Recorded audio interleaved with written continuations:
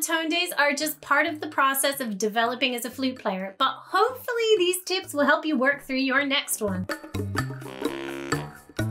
Hi everyone, I'm Alex the Flute Nerd, and today I'm going to be talking about bad tone days. Ever have one of those days where your sound is rubbish? Yeah, we all get these bad tone days, and trust me, they can be frustrating, especially if you haven't yet developed an arsenal of tricks to help, or what I like to call bad tone day busters. But here's the deal, bad tone days are just part of the process. They can happen for loads of different reasons, and some of those can be out of our control. For example, stress at work, or maybe a swollen lip from accidentally biting it while eating your dinner. Anyone else? Just me? So of course we work hard in our everyday flute practice to ensure that we improve our tone as much as possible. But these dreaded bad tone days will still happen, so it's worth knowing how to navigate them. In this video, I'll talk about what causes bad tone days and share some of my favorite bad tone day quick fixes. But first, let's have a closer look at what a bad tone day is. This refers to the time when our sound isn't what we know we're capable of. In other words, it's not as good as it usually is. Your tone might be breathy or thin, lacking resonance, or maybe certain registers are causing you trouble. Bad tone days can sneak up on us for a variety of reasons, but here are just a few of the main culprits. Stress and tension. This can often come from things that are within our control, like a tense embouchure, but sometimes it's stuff we can't change, like work or general life stress, and these can have a subconscious effect on our bodies. Dry or chapped lips is another one that I personally struggle with, so make sure that you keep some lip balm handy.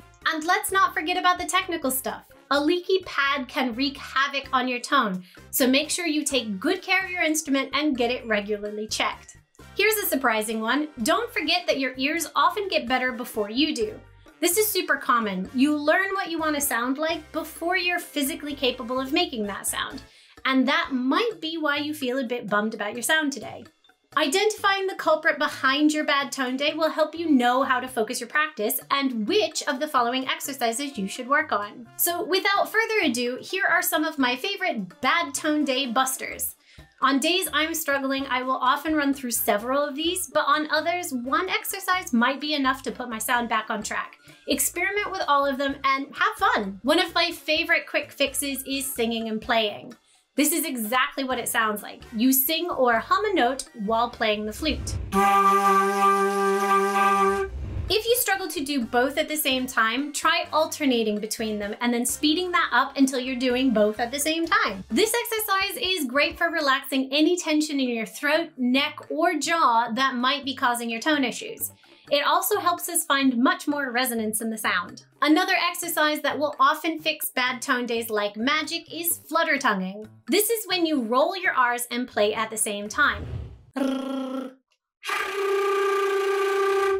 But if you can't roll your R's, you can try gargling in the back of your throat, which has a similar effect. Flutter tonguing will help relax any tension in your tongue and open your nasal cavity, which will help improve your sound. But I have also found it useful in finding a perfect embouchure shape.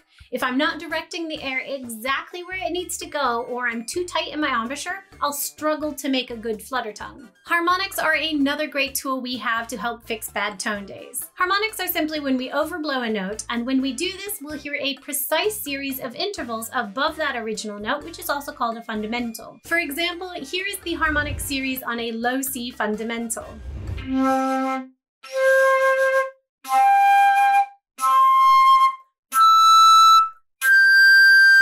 Because the harmonic series moves through all of the registers, this is a great way to correct your air direction and air speed for each register. As you play each harmonic, try to make it as clear as if you were playing the real fingering, and that requires your airspeed and air direction to be just right for that particular note. And make sure that you hold each harmonic. You're trying to demonstrate control over your airspeed and direction, not just blowing and hoping for the best. If you're struggling to find the tonal center of a sound, you can't be using some breath articulation. Breath articulation is when you start notes with a ha or a hu sound, not using the tongue. Each articulation should use lots of support, so it should feel like you're laughing. Ha, ha, ha, ha.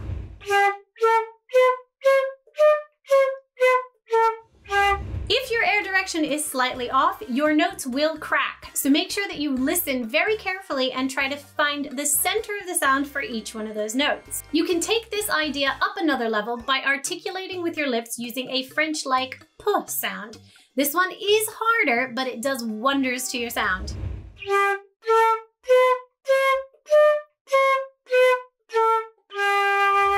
Pitch bending can also be really useful for bad tone days. This requires an extremely flexible embouchure, so it's good for loosening any tension you might have in the lips.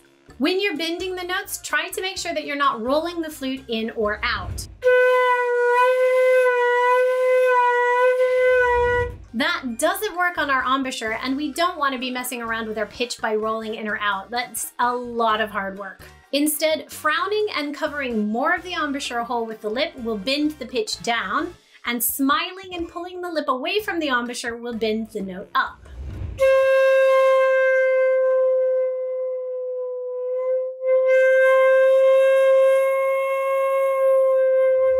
Try pushing each note to its extreme, both sharp and flat.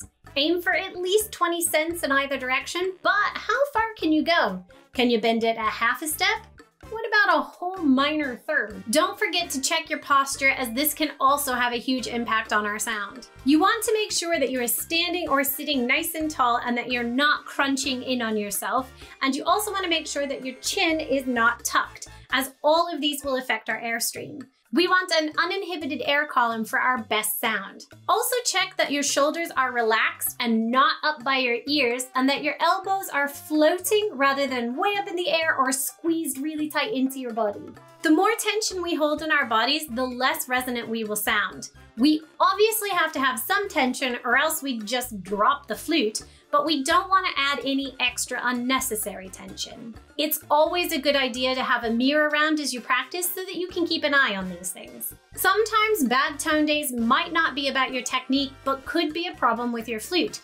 You know what they say, a good craftsman doesn't blame their tools, but occasionally those tools need a tune-up. If you're struggling with your sound but none of the other tricks are helping, check for the usual suspects: a faulty cork, leaky pad, damaged keys, or loose joints. All of these can lead to tone issues. This is yet another good reason to make sure you're taking good care of your flute, cleaning it after every practice, carefully handling and storing it, and making sure that it gets some TLC from a good repair technician every year. Finally, sometimes we just have to give in. There are gonna be some days where none of these tricks work, and no matter what you do, you just can't shake the bad tone day. We've all been there, and every now and then we have to just surrender to the bad tone day, especially if it's caused by factors outside of our control, like stress at work. Instead of wrestling with your tone, why not shift gears? Change your focus to work on finger technique exercises or practice through some complicated rhythms. This will mean that you still get valuable practice time in, but will stop beating yourself up over a crappy sound. It is all practice and progress. Bad tone days are just part of the process of developing as a flute player, but hopefully these tips will help you work through your next one. I hope you found this video helpful, and if so, I hope you'll hit that like button and subscribe to my channel for more flute tips. Happy fluting, friends!